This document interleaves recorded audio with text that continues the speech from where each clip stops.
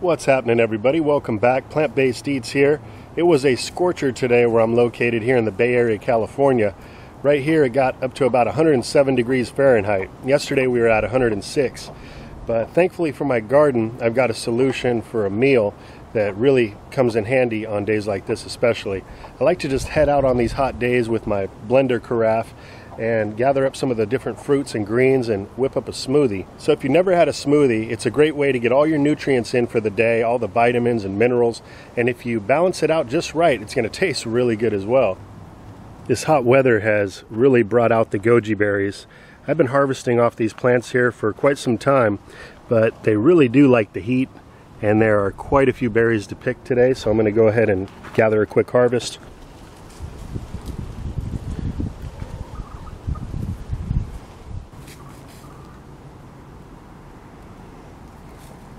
See how beautiful these goji berries are?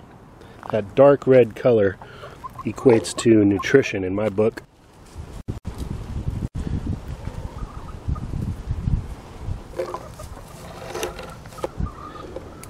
Next, I'm going to be harvesting some aronia berries. These are the Aronia melanocarpa Viking. So here I harvested a quick handful, and these berries, if you've never heard of them, are extremely high in antioxidants, 3 times that of blueberries. I've got some Honeycrisp apples, and that just fell off the tree there. I'm only going to need one for today's recipe. There's still a few left on the tree. This is a young tree. I thinned the majority of the fruits off of it and left a few so that I could taste test and put them in smoothies like I'm doing today.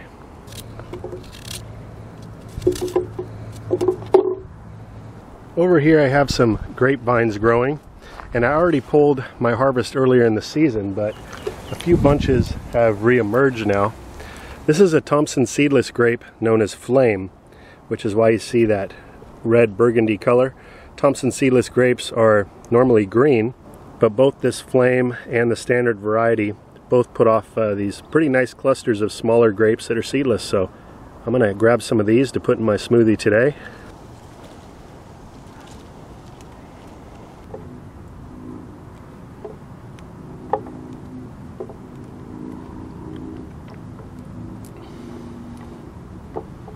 I think I'll save some of these for a snack later on as well.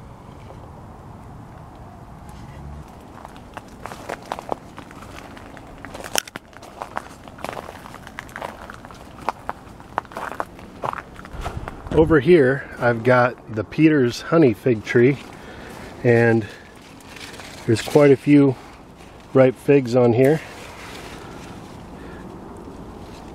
These figs actually remain a yellowish green when they're fully ripe. So with these figs, you know they're ripe when the neck is bent over where it attaches to the branch. And also just by squeezing them, they should be nice and soft. Look at that one's just oozing out goodness. Throw those into the mix.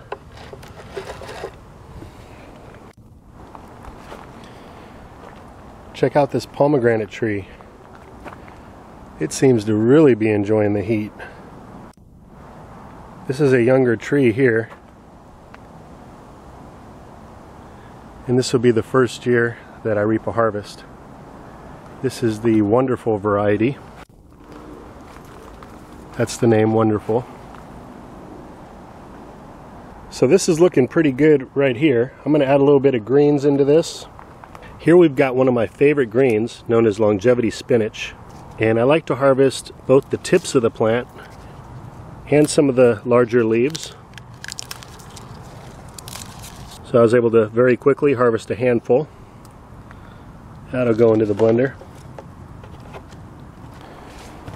And this amazing green over here is a unique hybrid of lacinato kale, also known as dino kale, and tree collard. And there's definitely some other plant DNA in its parentage from the Brassica oleracea family. I've got a few different examples of this plant growing back here, but these leaves are absolutely abundant. And I'm just going to harvest 2 today to throw into the smoothie.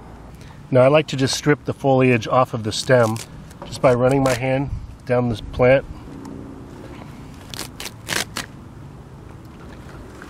You could definitely add this on into the blender as well if you're looking for even more fiber, but we've already got plenty of fiber in this drink. Alright, so let's bring this inside now and I'll show you what I do from here. Alright, so the first thing I'm going to do is give this produce a quick rinse. Now there are some known health benefits to not rinsing off your produce. However, I do see the dust and different debris and such that are on some of the plant matter, so I choose to rinse mine off, but use your own discretion with that.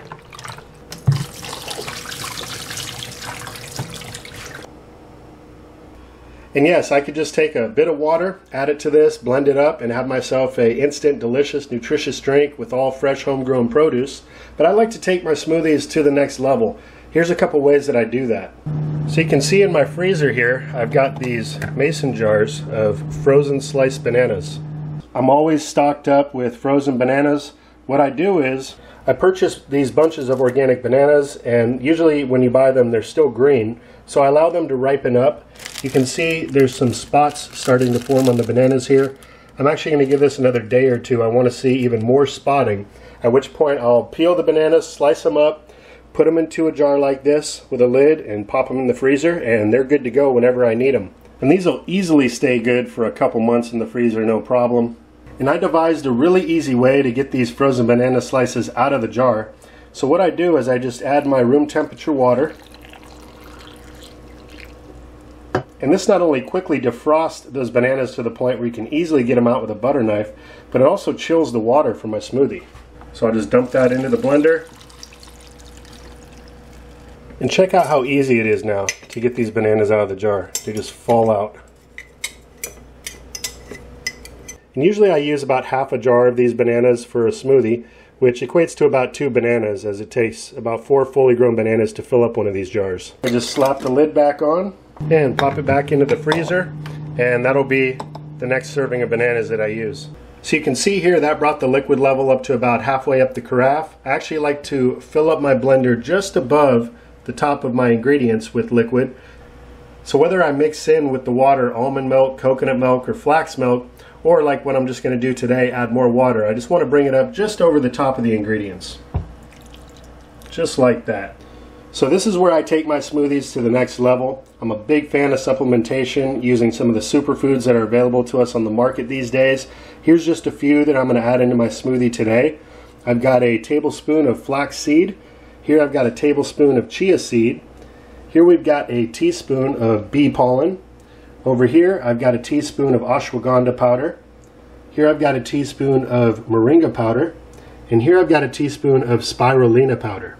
Now, rather than taking a bunch of time going into why I'm adding all of these into my smoothie, what I'm going to do is include links to Amazon where you could purchase these products. And if you click those links, that'll take you to the product details page, and it'll list all the different benefits to these supplements here. So I'd encourage you to check it out if you're interested. And of course, if you make a purchase through any of those links, you're helping out the channel, so I really do appreciate that.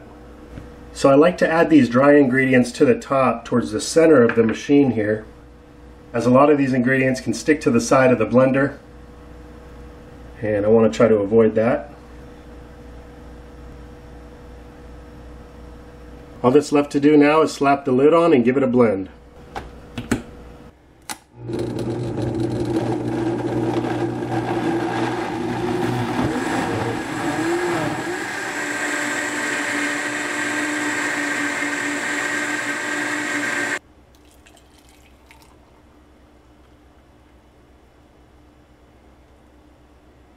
Also, if you add ingredients like the chia seed into your smoothie, it's going to continue to thicken up the drink the longer it sits. So keep that in mind when making your smoothie, especially if you're going to store some in the fridge. You may want to make it a little thinner, adding a bit more liquid up front. Now, I'm a big guy, so oftentimes I will actually consume this entire blender's worth of smoothie over the course of maybe 45 minutes or so, and that'll be one big complete meal for me. Another option is to drink whatever you want and then put the rest into a jar with a lid, put it in the fridge. That'll stay good for a day, no problem.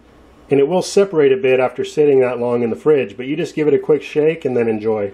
And don't let the looks fool you. These green smoothies can be absolutely delicious once you get the idea of how to put your ingredients together. Cheers, everybody.